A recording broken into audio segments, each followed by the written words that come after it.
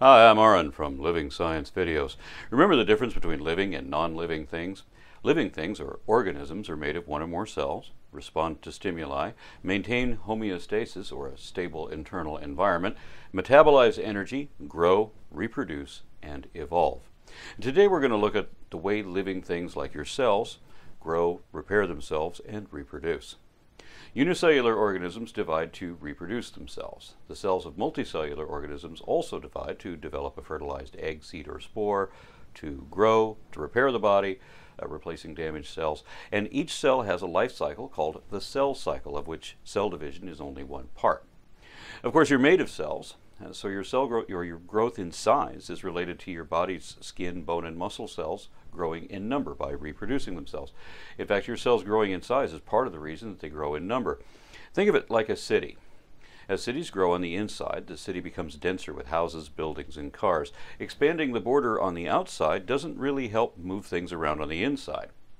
And downtown is the center of the city. And at first, this is where most of the life of the city happens, but as the city grows, city centers start to multiply. Look at New York. People can live in different boroughs like Queens or the Bronx, and don't necessarily have to visit the metropolitan downtown center. Similarly, as a cell grows, it becomes more congested. Organelles like centrioles multiply and replicate themselves, and the expanding surface area of the cell membrane, or the cell's border, doesn't expand as quickly as the volume of what's inside the cell. A typical cell is 0.1 millimeter in length, and that's the size of an amoeba, a paramecium, or a spherical human egg. Its ratio of volume to surface area is 6:1, and that surface is a phospholipid bilayer, which is necessarily thin in order to function as a semi-permeable membrane. Such a cell can be bigger, but there's only so big it can be before its weight exceeds the strength of that super thin membrane to contain it. So a cell can only grow so big before it has to divide into two smaller cells. Think of a densely populated city again.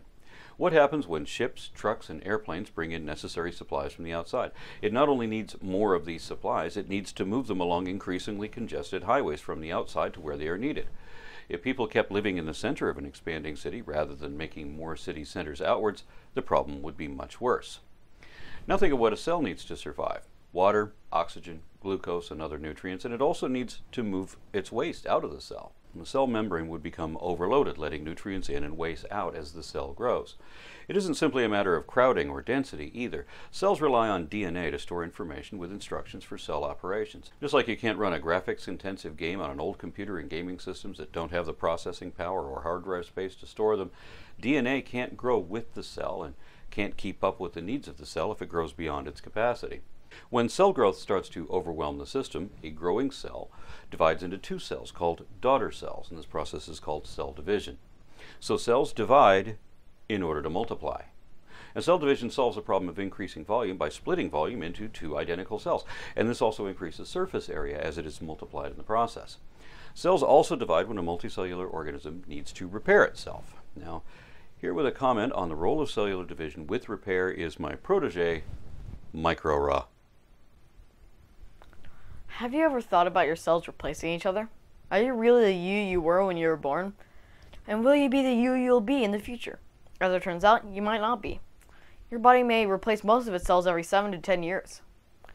This is a great system, as instead of waiting for something bad to happen to one of your entire organs, your cells get replaced gradually.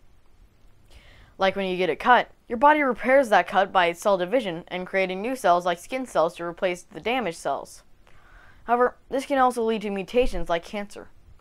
Speaking of, didn't you know that cancerous cells are actually common in the body? Most cancerous cells are dealt with by the immune system. However, sometimes your immune system doesn't fight it in time or simply isn't strong enough, and that's when cancer strikes. Cancer is essentially a cell that doesn't shut down at what's supposed to be the end of its life, and keeps dividing. It reproduces constantly, leading to a buildup of cells, constantly and exponentially reproducing. This can lead to tumors, blocking up important blood vessels, or preventing other cells from reproducing. Thankfully, us human beings are very adaptable, and are constantly finding new and better ways to treat cancer. That's because humans are born with about 100 billion brain cells. Most of these do not reproduce themselves, but here's the good news. They have an average lifespan of over 100 years. At some point in our evolution, there may have been a trade-off between multiplying rapidly and stability. Like your PlayStation hard drive to keep your game information stored, stability is more important than constantly replacing it with a new one. and you simply can't replace your stored in-game information on a damaged hard drive with a new hard drive. You don't want to wipe out your memories stored in your old brain cells with new ones either. But be careful. You can also lose those irreplaceable brain cells. Some that you can't prevent, as we lose thousands a day. But some you can lose through activities like smoking, smelling that expo marker, don't do that, or unfortunately vigorous headbanging at a metal concert. Sorry, Aaron. What you want to do to preserve these brain cells is find things that you are talented at. Your brain cells will self-destruct if you don't use them. Learn to play an instrument, find a sport you're good at, but try not to get a concussion, or maybe practice creating art. Every single one of you out there has a talent. Mostly brain cells stick around, however, and brain cells are the ones that make you, you. So maybe the answer to my first question is yes, you will, in some philosophical sense, always be you. When cells divide in order for an organism to grow or repair itself, they're actually reproducing themselves.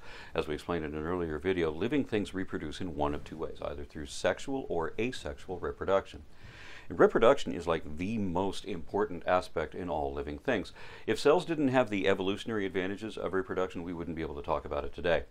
Most unicellular organisms, like bacteria, reproduce asexual, mostly identical clones of themselves, but a few, like the bacteria that causes pneumonia, have adapted sexual reproduction to give them survival advantages.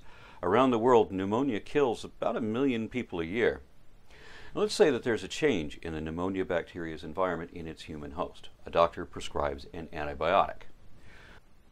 Those bacteria that reproduce through one of the sexual reproduction strategies called recombination have an advantage over those that reproduce asexually. Through recombination, these bacteria recombine their DNA with that of other bacteria, changing their DNA and speeding up the evolutionary process. The daughter cell is not an identical clone with the same weaknesses to antibiotics. Over time, some of the worst disease-causing microbes can develop an immunity, which is why it's so important for scientists to study and understand the evolution of bacterial reproduction. Understanding how cells reproduce also gives us important information to understand how we as multicellular animals evolve, grow, and develop. It gives scientists important clues on how to fight cancer and diseases. Apart from that, studying and understanding cell division is a fascinating window into an invisible, microscopic world that often operates without our notice, until something goes wrong.